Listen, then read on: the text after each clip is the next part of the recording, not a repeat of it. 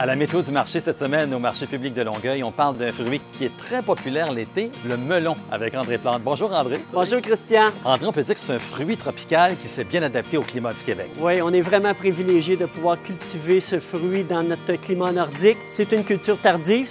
C'est un légume qui demande beaucoup de chaleur. C'est pour ça que fin juillet, on va commencer à en retrouver pas mal sur nos étals, en abondance au mois d'août.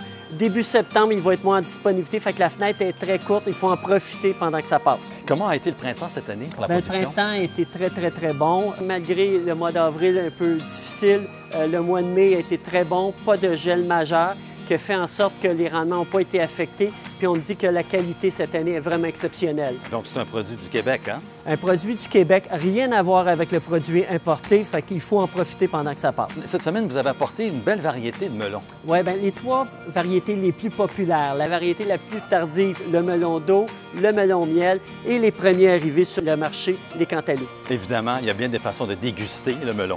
Ben oui, on le mange tel quel, on le mange en salade de fruits, on le mange gelé comme un popsicle. On peut même le servir en entrée avec prosciutto. C'est vraiment un fruit polyvalent.